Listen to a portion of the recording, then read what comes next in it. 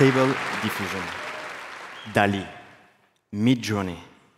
Those are all image generation models you've heard of. But have you ever wondered how those models are trained? What it takes to generate beautiful images? It is, in fact, a fascinating topic. During the first few hours of training, the model only knows how to generate splashes of color. Add 1,000 hours, and you can already see shapes. Add a bit more training, and you can already discern the shape of objects. 40,000 hours later, you get this beautiful image of a bottle of wine on a marble table, and you even get the reflection for free. You might be wondering how I know that. Well, this is because at Photoroom, we have trained an image generation model from scratch with a custom architecture and a custom dataset. Photoroom is a French company with employees all around Europe and users all around the world. We help sellers and e-commerce shops generate images that sell. Well, you might be asking, why did we need to train a model from scratch? Why didn't we use an image generation model off the shelf? The first reason was to prevent us from any form of nudity and violence in the model. This is a big issue for our users, and we make sure the model doesn't see any images like this, so it doesn't learn.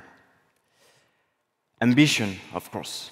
We aim to be the world leader in image generation for e-commerce, and we didn't think we could do that without a custom model. And the main and most important criteria was to be able to control the speed-quality trade-off. This was only possible with a custom architecture. All right, this might seem a little bit abstract. So I'm going to show you this model in action. It is time for a demo. All right, so I'm going to take this image of a chair, and I'm going to drop it in our app. Grab it here, put it right there, and there you go. We immediately remove the background.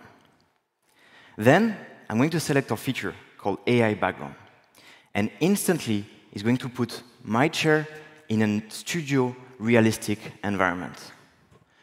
I heard that Halloween is around the corner, so how about we put the chair in a spooky background? Just wait a few seconds, and there you go. You get this beautiful image generated as if it was shot in a photo studio.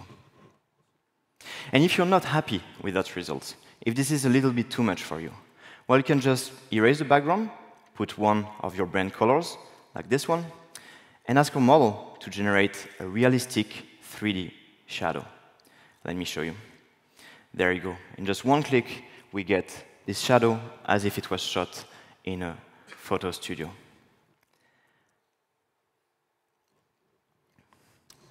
So how do we train models like this? This is what I'm going to teach you today. The first part of this talk is about training, what it takes to train a model.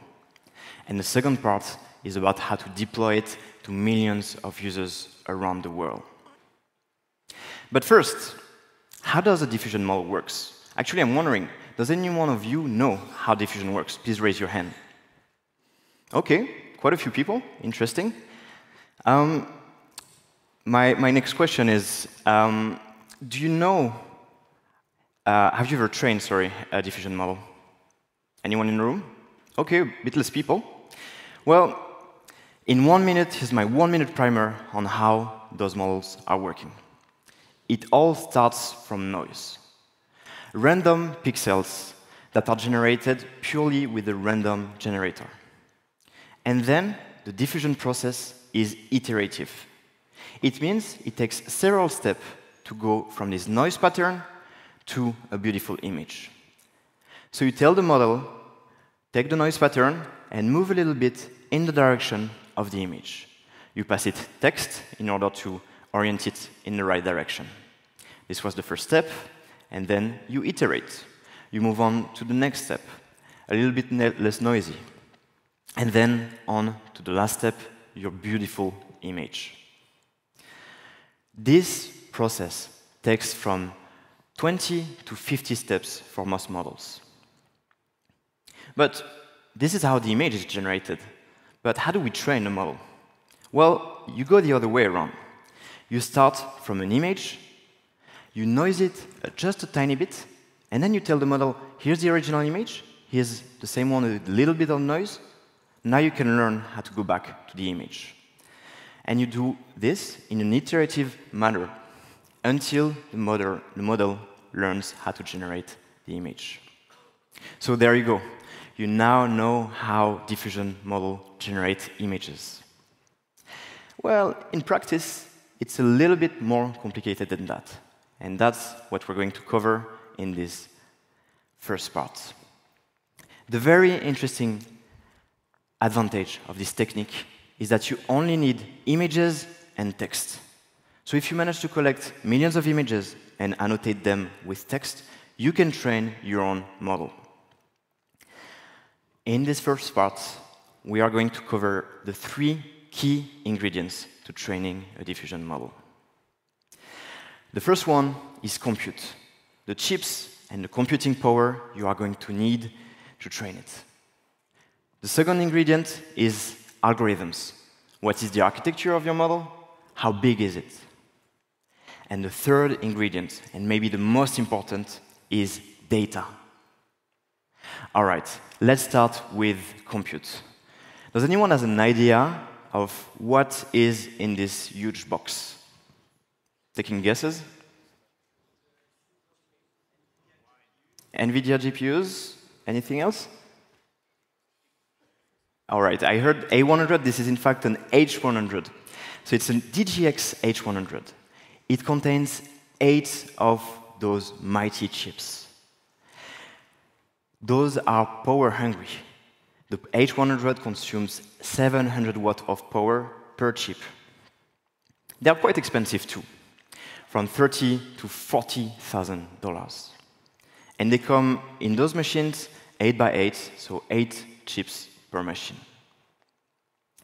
To train a diffusion model, we have used quite a lot of those. Not 8, but 256 H100. You can imagine this amount of chips is quite power hungry.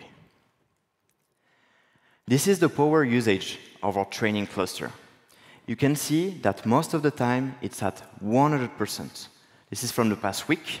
We've had a few issues with training. Sometimes they crash, sometimes we're changing the architecture. And this is why you see the curve going down a little. But this is still a lot of power. When running at full power, this is as much as 600 French households if you compare the energy usage during the full year. For this reason, we have located our data center in Europe near an hydroelectrical plant so that the CO2 emission impact is limited. All right, so we have covered compute. We're now going to move on to algorithms. How do you pick your model? Well, when it comes to picking your model, the first decision you have to make is the size. If we look back at the previous diffusion models, the first one was stable diffusion. It was around 1 billion parameters. The second one that they released was stable diffusion v3, a bit bigger, at around 7 to 8 billion parameters. Flux, released recently, was at 12 billion.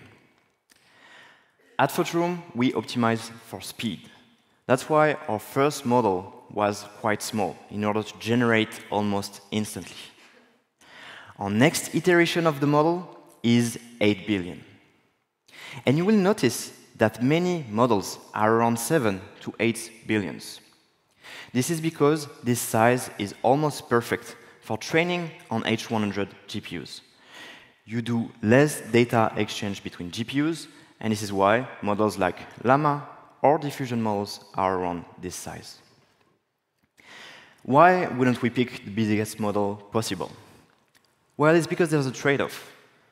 The faster the model is, the lower the quality of the image generated. The bigger it is, the more beautiful your images are, but the longer your users have to wait. So it's really a compromise between those two. All right, so you've picked the size of your model. Now you have to decide on the architecture. Well, historically, diffusion models were using the U-Net architecture. It's quite old by machine learning standards. It's from 2015. Yet, Stable Diffusion was using this in their first iteration. Since then, more modern architecture have popped up. In fact, you've probably all heard of them. They are called transformers. Who in this room has trained transformers? Please raise your hand. All right, quite a few people. Interesting. Well, transformers are mostly applied to large language models, but they can also be used for image. And in fact, that was the point of this paper, applying the transformers to image models.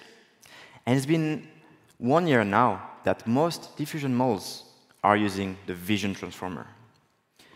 And they get much better results, because the transformer has a full visibility on the whole image, so generate more consistent images. All right, so you have the size of your model, you know how to pick the architecture. We now move on to the most important ingredient, data. There's a saying in machine learning. It goes garbage in, garbage... Oh, okay, you got it. Garbage in, garbage out. Exactly. If you put bad data as an input of your model, you will get bad data out. This is why filtering your content is extremely important. This is how we do it at Photoroom. The first step is to collect the images. But there's a lot of them. In fact, if you were to download the dataset that was used to train Stable Diffusion, it's called Lion, you would end up with 50 gigabytes of data just for the URLs of the images. So no images yet, just the URLs. If you want to download all the images, you would end up with 250 terabytes of data. Quite a lot. And that's not easy to manage. So this is why we've put together a system, an architecture, in order to manage and filter all of this data. The first step is collecting. We partner with stock image photography companies, and we collect as much data as possible. The next step is filtering. We remove any form of violence, nudity, as well as images that are not aesthetically pleasing. We then store the collected and filtered images in a vector database. If you have ever worked with CSV files where you didn't know what columns were in, if you ever lost data when training a model, if you ever wondered why your data is all over the place, having it in one single location is a godsend. It has been extremely helpful in our quest to train a model. This vector database allows us to have all of our data in one single location and also annotate data that is not annotated yet. So we ask the database, please give me all the images missing a description, a caption, and then we process it with GPU processors, models running on GPU, and we put it back in our database. We can compute statistics on the amount of images, the categories, the tags. This is extremely powerful. And then, when it comes to training, we need to export the data. When training a diffusion model, they are quite data hungry. They can intake up to 10,000 images per second. This is why you need to compress all of your data and put it in one single location. It's a little bit like a zip file, if you will. And so we are exporting our data with a custom software written in Go that allows us to bypass Python's performance limitations. The great news is that most of this stack is open source or about to be open source. We have already open source DataGo, our data exporting framework, and we are about to open source Photoroom, which is our vector database to manage images. So they are already on GitHub. Feel free to add a star. All right, you now know the 3 key ingredients to training a diffusion model. We can now move on to how to deploy it to millions of users. The most important part is your infrastructure. Serving those models requires GPUs. To give you an example, this is the amount of requests that are received by one of our models. The amount at the bottom, on the right, is the amount of images received every second, from 300 to 400. And it varies throughout the day. So we have to adapt. So if we have a user, or many users sending us requests, we need to alterate the amount of GPUs that are available to receive those requests. To give you an analogy, it's a little bit like cash desks in a supermarket. If you have not enough cash desks open, well, your clients will wait in a queue. If you have too many, well, the cashiers will be idle, and that's not good for your business. Well, that's the same thing here, except that the loads vary intensely throughout the day. And so you might be wondering, why don't you add GPU on the go when the demand is too high? Well, this is because adding GPU can take time. It's not instant, so you cannot precisely follow the load. And on top of that, GPUs are quite rare. It's a scarce resource at the moment, especially at large cloud providers. So you really have to strike a trade-off between those 2 constraints, the speed for your users and the amount that you spend on GPUs. And for us, the speed is the most important factor. This is why we are always optimizing our models to be as fast as possible. We are doing 2 things. We are doing step distillation. Step distillation is a bit different from the classic distillation in machine learning. You teach the model to generate images in less steps. So it's not a smaller model, it's just that it's faster at generating. We are using a technique called LCM to do this distillation. And the second important technique that we're using is called compilation. Compilation allows us to run the model sometimes as fast as 2x faster. How does it work? Well, we are fusing the operations of the model using a framework called TensorRT. To give you an example, if you had to run an operation like A times C plus B times C, you would fuse it into A plus B times C, saving 1 multiplication, and therefore making your model faster. This framework is essential to making our models fast. All right, so you now know how to train a model, you now know how to deploy it, you are ready to ship your first diffusion model. What is next for Photoroom? Well, we want to train an even larger, faster, and more realistic model for our users while maintaining the speed. Thankfully, we have received the help of France 2030 for this project, and we're incredibly excited on what is coming next. What is next for you? Well, you can go on GitHub and star our repositories if you're interested in datasets at a large scale. And as a conclusion, I would like to thank the machine learning team at Photoroom. This is their work. Nothing about this would have been possible without them. So it's really a team effort. Thank you for listening, and if you have any questions, don't hesitate to come talk to me after the talk. Thank you.